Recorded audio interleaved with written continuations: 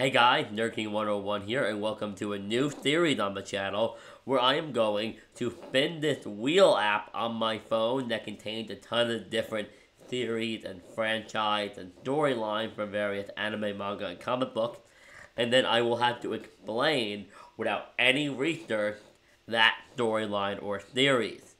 Now, important to note that there will be a bit in this video where I go over the people involved in the project, the people that wrote it or drew it or created it, that will be researched. But that will be the only research that is done in this video, and that research will be done after I record the initial explanation.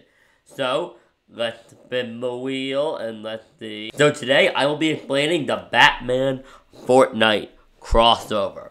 Okay, so, first of all, I do play Fortnite, but I'm not like a Fortnite expert. I don't know a lot about Fortnite or Fortnite lore, so this is probably gonna go terribly. Batman/Fortnite 0 Point is the official canon crossover between Batman and Fortnite. I am 90% sure this book technically takes place in DC canon, meaning Batman has literally done all the things that happen in this book. Okay, so one day, Batman's just chilling in Gotham. Very standard. It could really take place at any point, though it does seem to imply it takes place after Tom King's Batman run, because there's a lot of angst with Batman and Catwoman that could be related to the failed marriage. But whatever, so Batman notices this giant weird purple storm in the sky. And Batman's talking to Gordon at the GCPD headquarters, and he's like, that's weird. So Batman goes to investigate, and he ends up getting sucked through a portal, where he ends up in the world of Fortnite.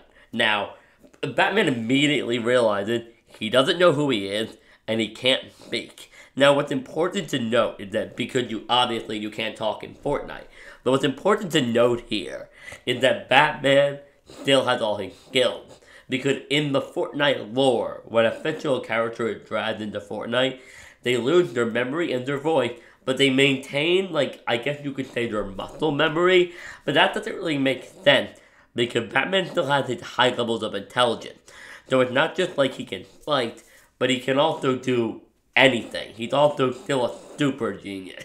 Though his general intelligence does seem to have taken somewhat of a hit, because he lacked all his previous knowledge and experience. He had his general intelligence and his detective skills, but he doesn't remember Superman, so he doesn't remember anything involving Kryptonian technology. So he's not able to theorize that perhaps the wormhole is similar to, say, the Phantom Zone. So he can't make connections, which I do think hurts his intelligence a little bit, but whatever, moving on. So Batman immediately, because he's Batman, starts demolishing the other people in Fortnite. He's destroying them. And what's interesting, and what I like about the crossover, is that Batman still doesn't use guns. Which, I like that. I like that the crossover paints Batman and, he still doesn't do it. It's like a muscle memory. Even with all the guns in Fortnite, and everybody else does normally have guns, people like Batman do not use them, which I really, really like.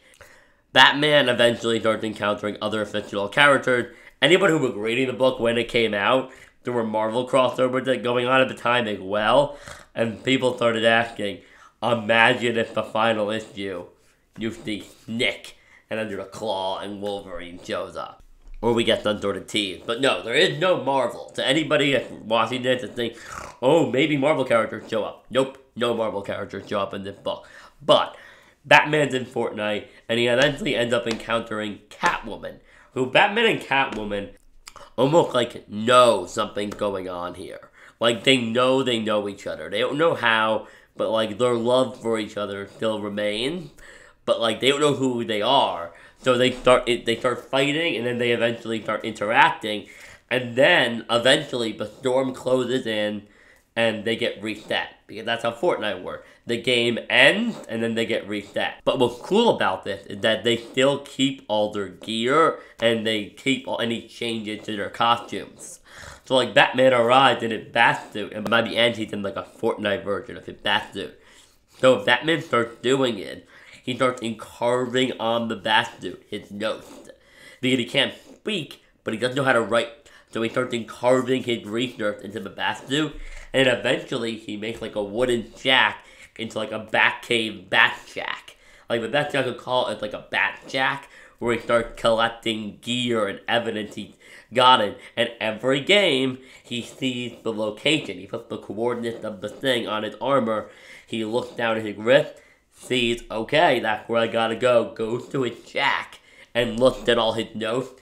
And he does things like the cat is a friend. And then he writes on a batarang, the bat is a friend. And he throws it and Catwoman catches it. And then she has it in her possession in the next reboot. So then she looks down, she says, the bat is a friend. They start investigating, and they're like writing on the walls of the cave to communicate, trying to figure out what's going on. Harley Quinn shows up at one point, but she doesn't really do anything, but I do think Harley Quinn shows up. And then, this is where I'm going to struggle, because I don't know anything about G.I. Joe.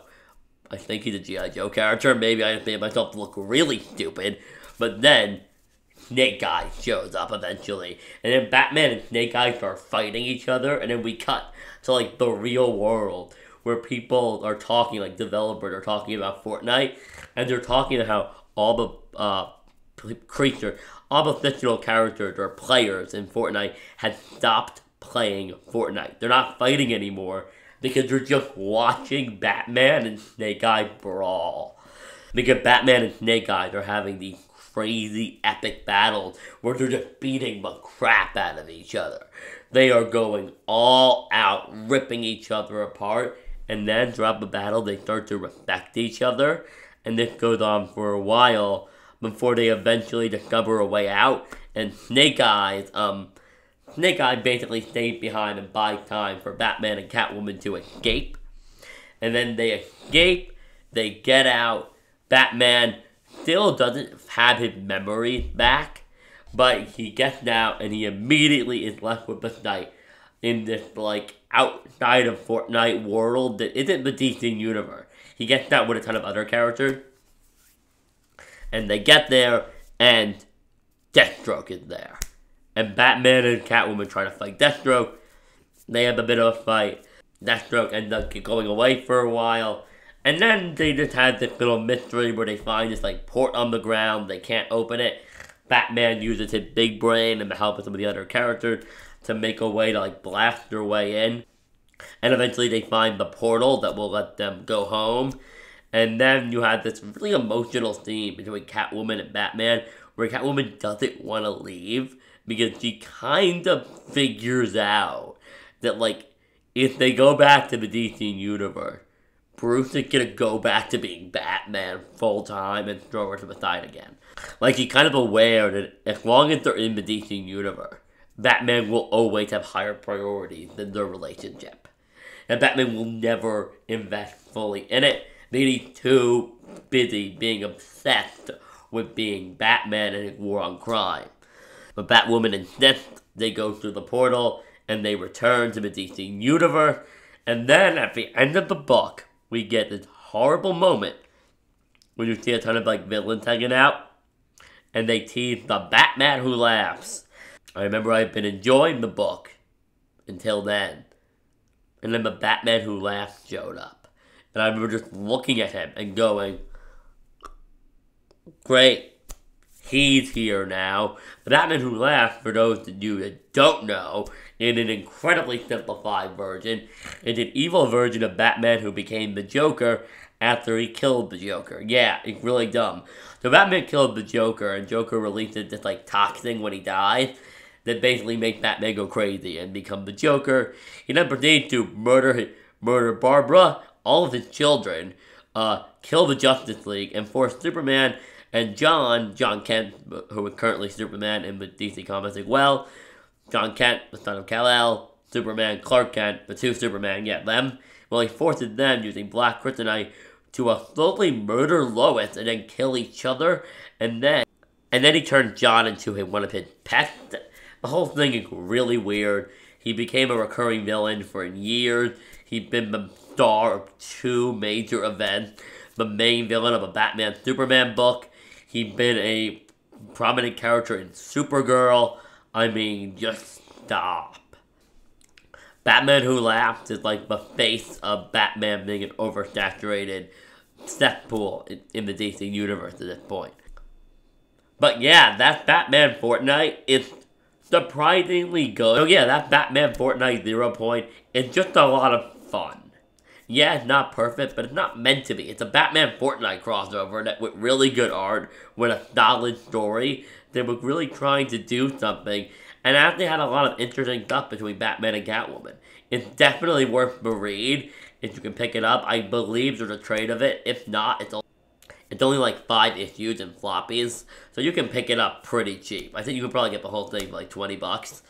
Definitely worth the read. It's no All-Star Superman, but it doesn't need to be. As I said, it's a Batman Fortnite crossover. It's a lot of fun.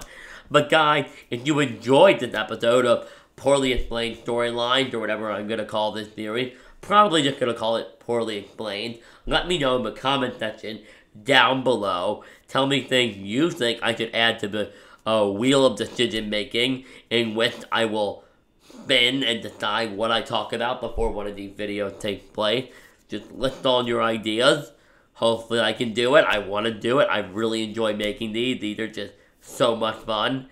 And, of course, tell me your thoughts. And tell me your thoughts on Batman Fortnite 0 Point in the comments as well. Subscribe for more videos like this one. And above all else, guys, like the video if you enjoyed. And, most importantly, have a fantastic day.